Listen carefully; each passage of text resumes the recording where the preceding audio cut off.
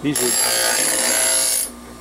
skates are actually recreational skates that have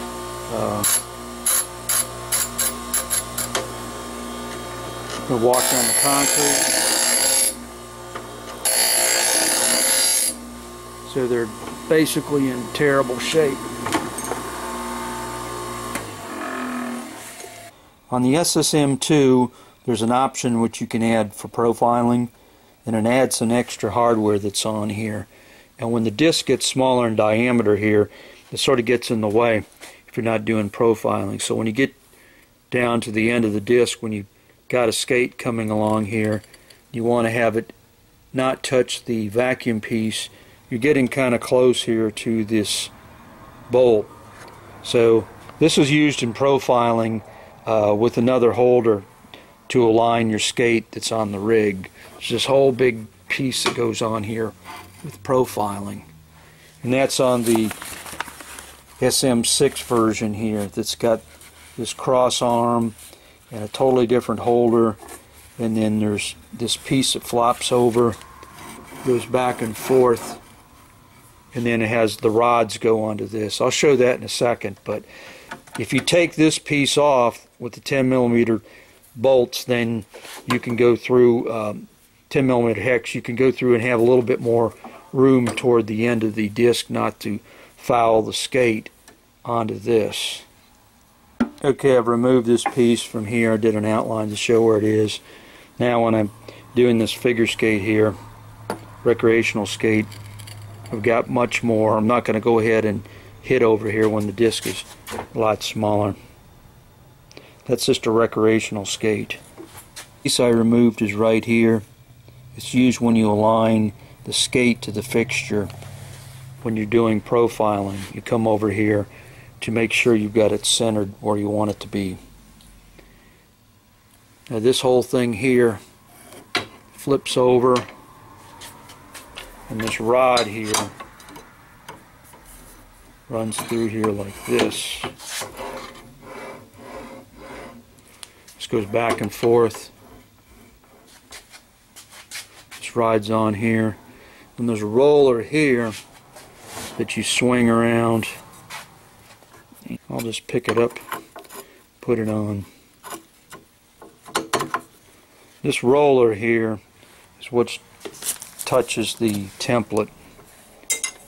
Template goes on, so the side here, this is 4 meters, 13 feet. It clamps down inside this piece like that, and that runs against the roller over here.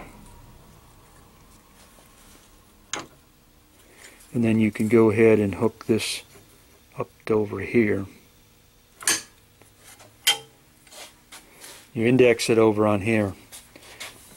So this flips over, goes on the rod. I've got it on here. You have to clamp this down. This screw here pushes on this, and that determines the distance from here going inboard. It's really kind of a slick device. So you can go in, moves it back and forth. So when you're profiling on here, you can adjust this to go cut more off.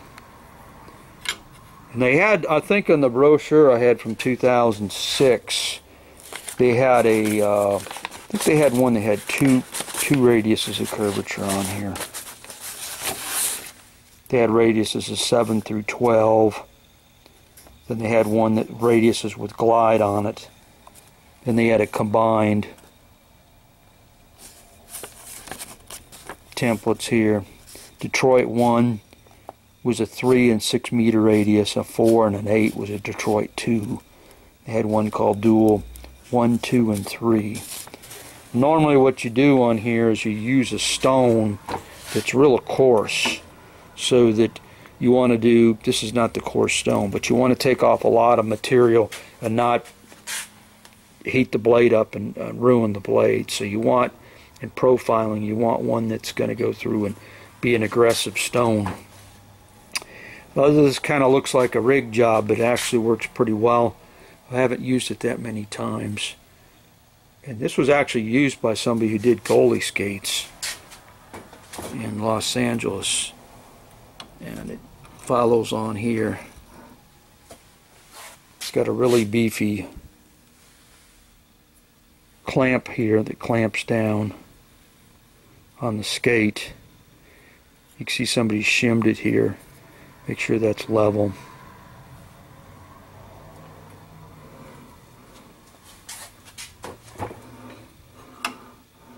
I don't have this tightened down. I've just got that template held in there.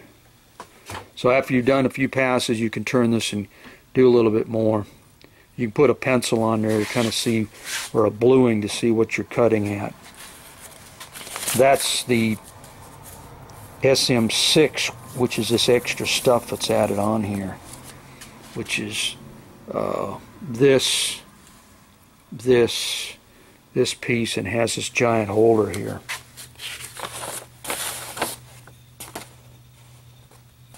Modified H8 holder. And these directing screws here, this piece I took off, is when you go back here and you align this up onto here.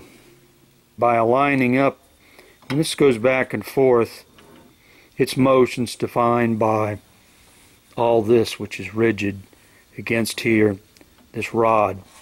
And so what this does is that when you put the skate and the clamp here, you're going through and referencing how you clamp it down. So if you want to change the pitch and have the blade this way or this way, that's what this is about. You're coming and just kissing this with the blade, I believe, when you come back over, when you're clamping it. And that's why this is out of the way. It's only used as a reference surface. That's why it's called number 4. That's called directing screws, and the center mark, which is on here, this dot, the center of the blade, of the skate blade. Because you don't want to have the skate to where the blade is this way, the skate this way, or this way, because you're going to profile it wrong. That's how you change the pitch. So this is a device that's on here. And I've taken it off just because I was sharpening some other pair of skates. I decided to do a video just to show how some of this stuff works. I'm getting down toward the diameters, getting down here on this. Normally you take this and flop it over, and you take this thing and you pull it out. First I'm going to cake this out. And I'm going to pull this beast out of here. And there's the swing arm.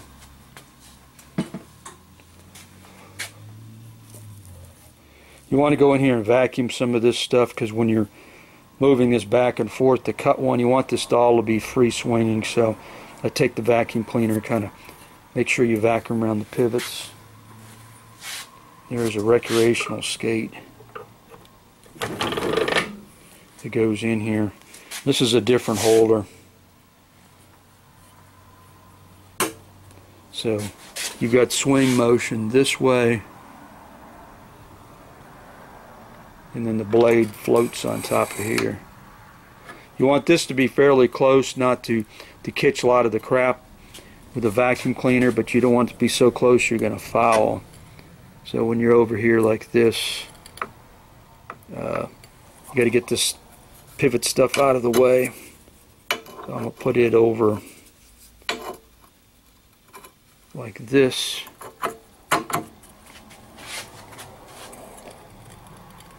Now I've got this with the smaller diameter stone. I've got no fouling on the alignment piece that's over here. I was using it last year and I didn't have that problem. I just got kind of close, so it's kind of unnerving. So what you want to do is you want to get a good even flow, but when you're cutting here, through here like this, if I kick this on, try to do this one-handed, it may not work. Probably won't have a very good flow.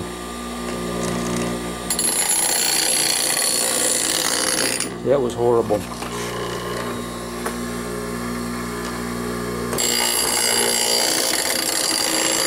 So that doesn't really have that well of a flow. So what you want to do is you want to use two hands to get an even cut on it. Okay, so what you want to do before you even turn it on, you want to make sure you got a good flow, like through here. You want one even speed. Let's see if we can actually do that.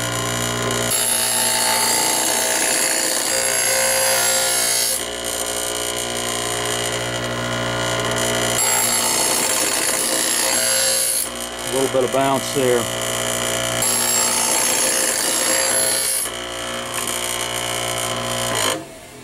A little bit of vibration.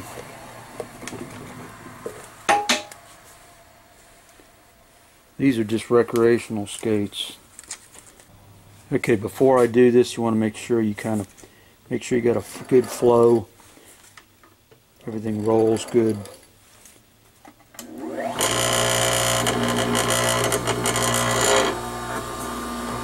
And I'm not going to run the vacuum purposely.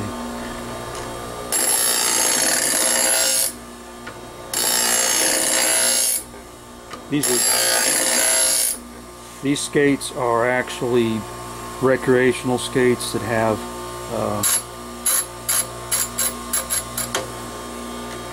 walk on the concrete. So they're basically in terrible shape.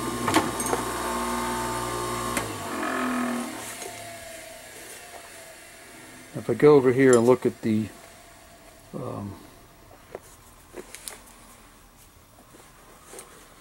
squareness here, we got them square. You adjust this wheel up and down to get the where this touches on here on the blade, because this floats on here. And like any other holder, you want to make sure you've got this actually not touching anything, so it's not bowled over. There's a little bit on here.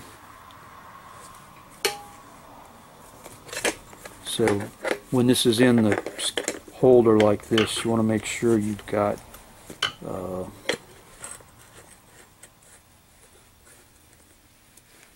this is gripping